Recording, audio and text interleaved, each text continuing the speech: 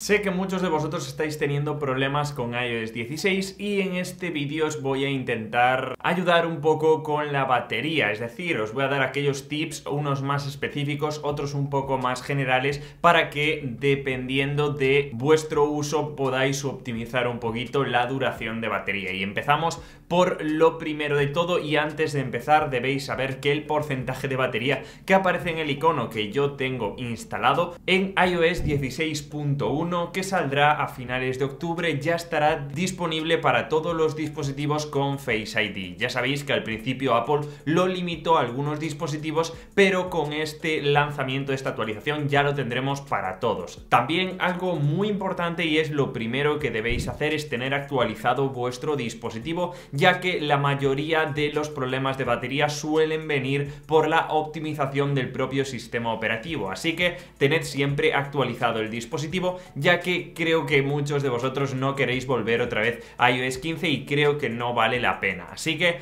empezamos por algo bastante importante, que es irnos y analizar bien desde qué aplicaciones nos están consumiendo la batería, y esto lo haremos directamente desde los ajustes aquí en batería, ¿vale? Aquí veremos las aplicaciones de mayor a menor que más consumen batería. Si son aplicaciones de contenido, por ejemplo, como es mi caso, de TikTok, YouTube, debéis saber que esto es normal. Lo único que tendréis que hacer es utilizar menos estas aplicaciones para que os dure más la batería. Pero bueno, luego hay otras cosas que podremos cambiar, que podremos mejorar, como por ejemplo aplicaciones como juegos, el apartado de pantalla o notificaciones, o incluso algunas aplicaciones también vamos a poder optimizar la duración de la batería. Y empezamos por un tip bastante importante. Ya sabéis que con iOS 16 tenemos nuevas pantallas de bloqueo, y junto con estas pantallas de bloqueo tenemos nuevos widgets y nuevas aplicaciones que podremos insertar aquí. Ojo con esto, porque estos widgets tienen la actividad en segundo plano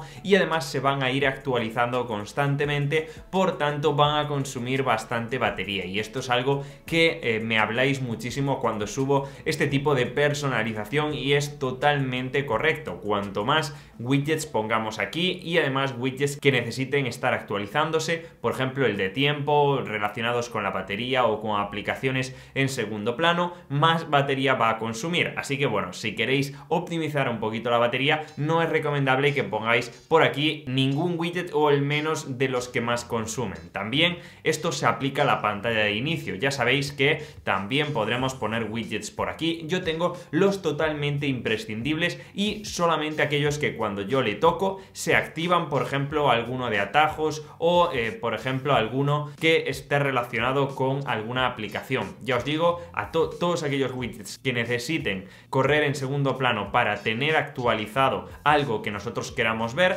esto va a consumir batería, así que es importante limitarlo. Y otra cosa que yo he activado con iOS 16 y me arrepiento un poquito porque consume batería, es la vibración del teclado. Ya sabéis que es una nueva función que trae iOS 16. Si nos vamos aquí a sonidos y vibraciones, en respuestas del teclado vamos a poder activar esta vibración. Está muy bien, yo creo que es algo que nos ayuda sobre todo a saber cuándo pulsamos las teclas, pero debéis saber que consume también algo de batería. Y otra cosa que ya es un poquito más general es en pantalla y brillo la opción de levantar para activar. Realmente esto puede suceder en nuestro bolsillo o cuando estamos directamente con el móvil apoyado en la mesa, y cuando lo levantamos se ilumina, ¿vale? Esto puede ser útil en algunas ocasiones, pero si no lo utilizamos o creemos que puede ser perjudicial, yo lo desactivaría. Lo mismo hay que tener mucho cuidado con la localización de nuestro dispositivo, y es que hay muchas aplicaciones que entran directamente a la localización, y esto es consumo de batería. Esto suele suceder en Instagram, en TikTok, en aplicaciones de redes sociales, porque nos quieren tener un poquito, sobre todo cuando sacamos una foto o hacemos cualquier cosa, quieren conocer la localización, y yo la cambiaría al usarse, ¿vale? Otras podréis poner como nunca, y hay algunas aplicaciones que yo quitaría la ubicación exacta, solamente la dejaría para las esenciales, por ejemplo Google Maps, Apple Maps o aplicaciones donde queráis saber la localización exacta. De la misma manera, aquí en privacidad, ojo con aquellas aplicaciones que os tienen en Bluetooth. ¿Por qué? Porque el Bluetooth estará constantemente activado y estas aplicaciones estarán accediendo constantemente al Bluetooth, por tanto solamente activaría las aplicaciones esenciales que veamos nosotros que nos ayuden en el día a día y las que no las quitaría, como tengo yo aquí seleccionado. También lo mismo con movimiento y ejercicio. Hay aplicaciones que sí lo necesitan, lógicamente, acceder a estos datos, pero hay otras que no. Por ejemplo, Google Maps, ¿para qué necesita esto? O aplicaciones de localización, de nuevo están accediendo a este tipo de datos, consumiendo batería en segundo plano y no deberían, así que también lo desactivaría. Y vamos con otro tip que creo que ya es un poquito más general, pero sigue siendo muy importante, que son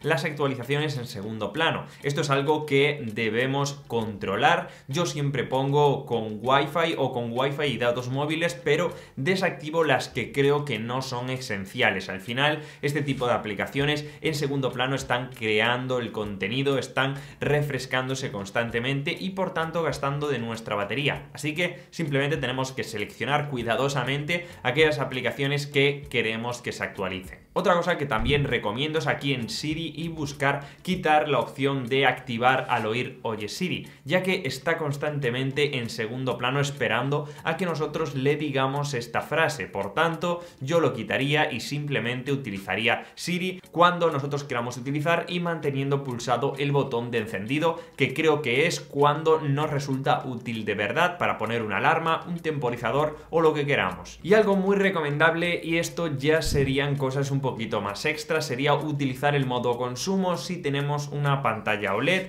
o también actualizar nuestras aplicaciones. Estas van a venir optimizadas para iOS 16 y ya se están actualizando poquito a poco para mejorar el consumo de batería, entre otras muchas cosas, como por ejemplo el rendimiento. Y además también, por último, ya si tenéis un iPhone 14 Pro o iPhone 14 Pro Max, yo desactivaría algunas cosas, como por ejemplo en pantalla y brillo, la opción de mostrar siempre. Ya sé que esta es una opción que es exclusiva y creo que no tiene mucho sentido desactivarla, pero si queréis ahorrar batería, esta sería una buena opción. Así que chicos, espero que os haya gustado este vídeo. Lógicamente no voy a seguir dando tips para ahorrar batería porque estaríamos desactivando un montón de cosas y por tanto haríamos prácticamente inútil el tener un iPhone, y ese no es el objetivo. Podría tocar, ya os digo, cientos de cosas más. Bueno, no sé si cientos, pero muchas cosas más, y entonces, bueno, pues deshabilitaríais y os descuadrarían un montón de cosas en vuestro dispositivo móvil, pero ese no es el objetivo. El objetivo es que sigáis disfrutando de vuestro iPhone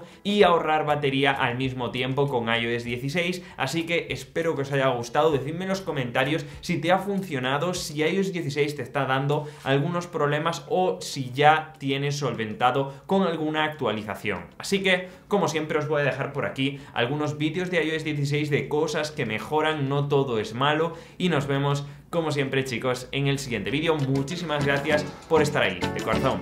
Chao, chao.